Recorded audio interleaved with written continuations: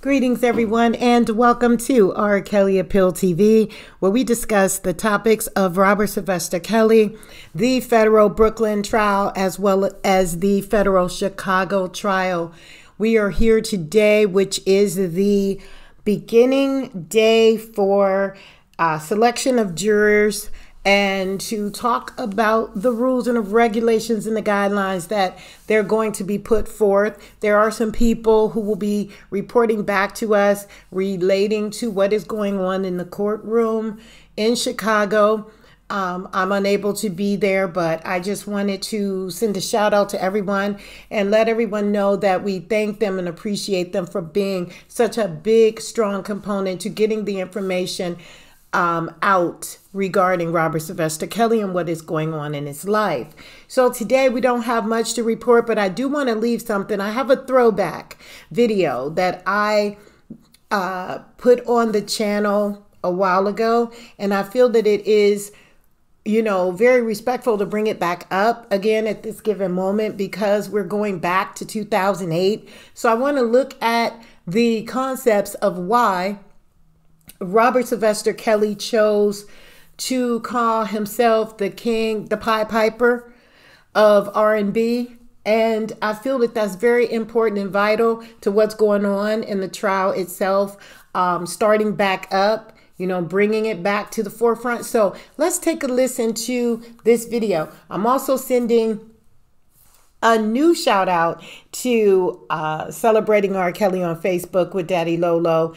I'm saying that at this point, when I did the throwback video, it was 60,000 people who were part of the Celebrating R. Kelly Facebook page. Now it's over 300,000. So we give shout out and celebration to Daddy Lolo for all the hard work, along with all of his moderators that do their part over there. They keep the information going so that we all can understand what's taking place. So here's the throwback. Thank you so much for liking, commenting, and sharing this podcast. I will see you as we see what motions come about from today's deliberation.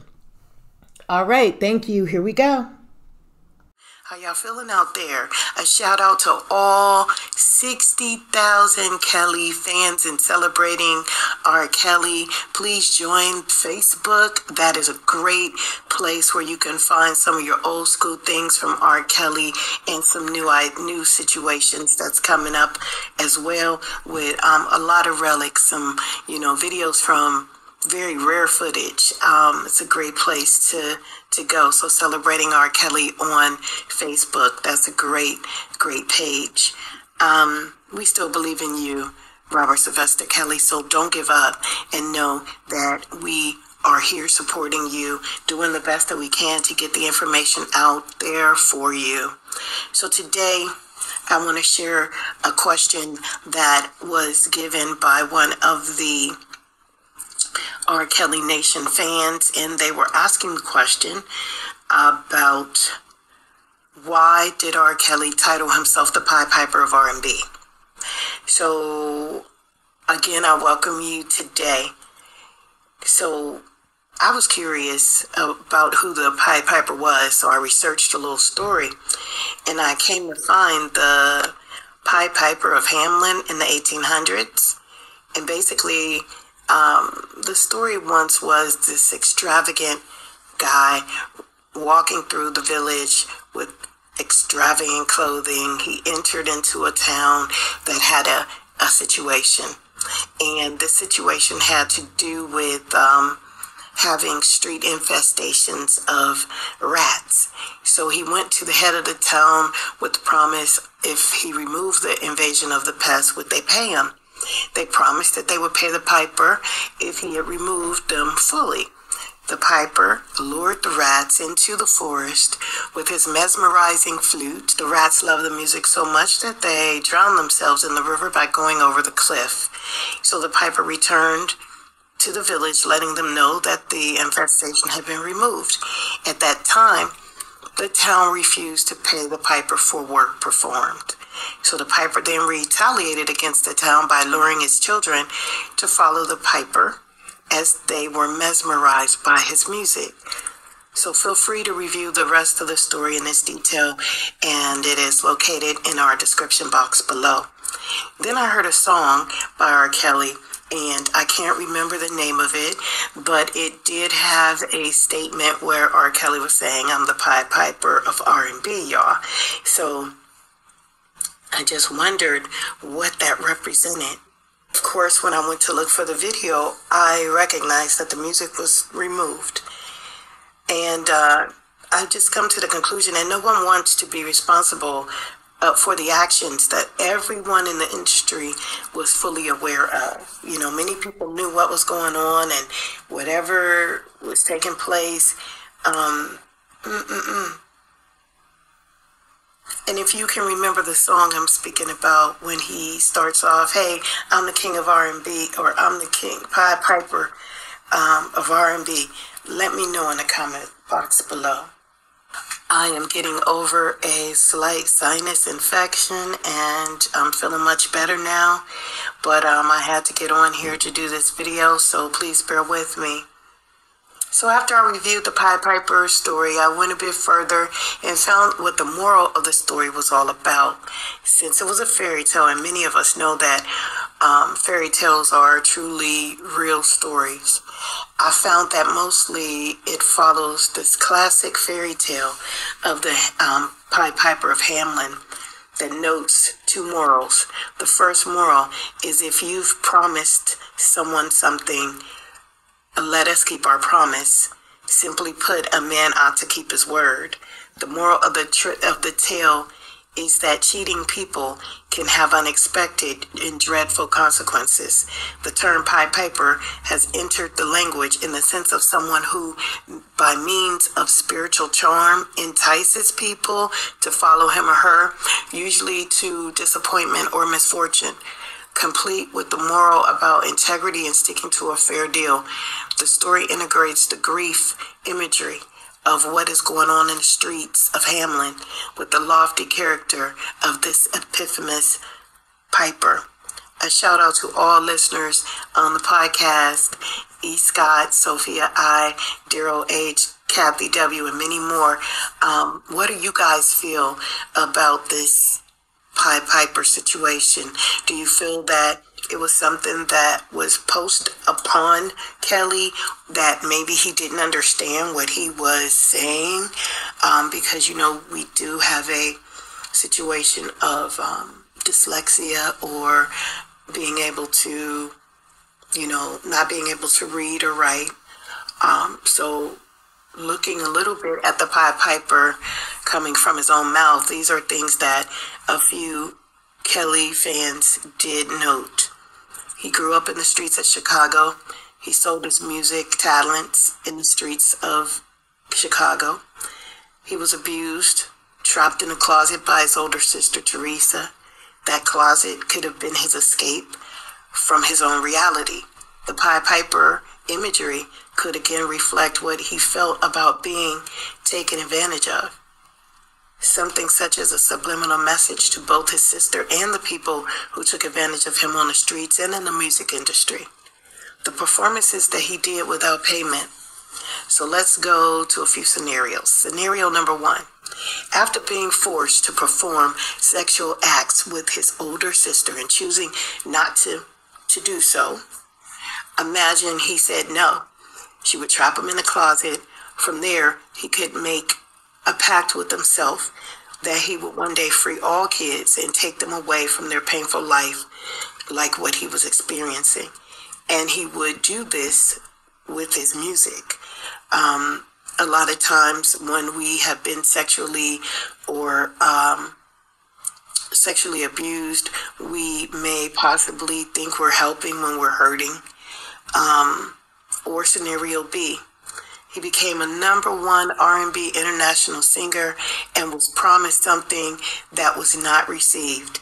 So he made the deal with the devil that would be able to do what he wanted to have her. We know that when making pacts with the devil will always win. You know, we got to be very careful. The devil seems to change the rules in the middle of the game. So if we look at the movie industry, the music industry, as long as things make money, There's no room for error. There's always a way out. Many R. Kelly fans agree with the fact that the case is a governmental conspiracy, a cover-up that said we allowed R. Kelly to keep us fed in America through his talents. When we would make more money than what tours and talent could give us, we would then sell ourselves to the highest bidder.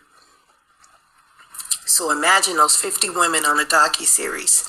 That's multiple streams of income with a book deal. They could go on TV, America, with information versus setting up a tour, paying R. Kelly to perform the tour, and putting out their money. They're going to get money. So the industry was looking at the multiple streams of income much more than what the R&B singer could bring in, even with new collaborations in the industry that we haven't even heard yet. You know, these parents were stating facts that went unheard for 1/4 of a century.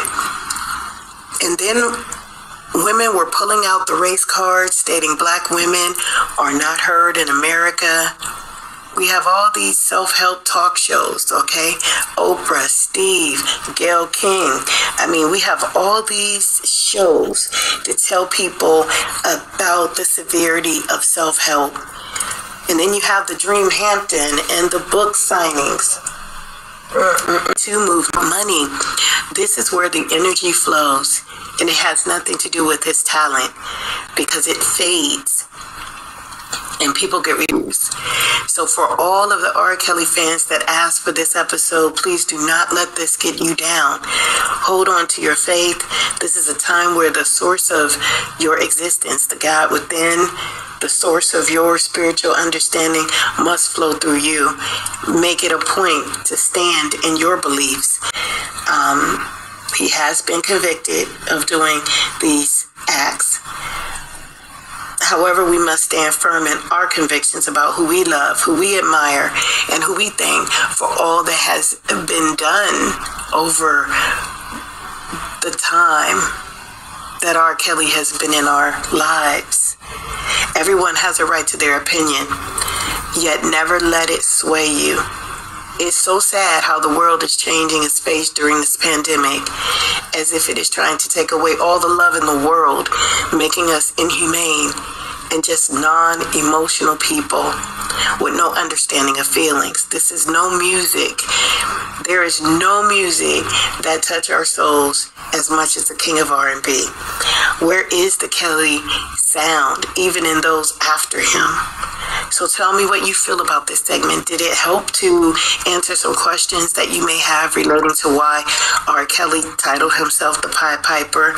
And is that going to affect what he may run into based on his own admissions? I feel this is another opportunity for the world to talk, to share, and to have an independent opinion that is top news in America. This is a good thing. It is not good to use another human being as a disposal to keep one another talking, but it is how America works, through media. Do you think he was forced into making himself the Pied Piper character for the sake of saving his innocence in 2008? Being found not guilty on all the charges back then and just going with the flow, not knowing what would eventually come in the years later? Some say that he didn't read. Did someone share their version of the Pied Piper that was something different than what was Googled today to get him to go along with the program, since his own future was involved in signing his own incarceration? Now being convicted of those same charges today sort of sounds like what the devil is known for doing. Ironic pacts. Again, I shout out to all our new subscribers, and I will eventually make a episode of our new subscribers and their post and what they're saying to consider as conversation.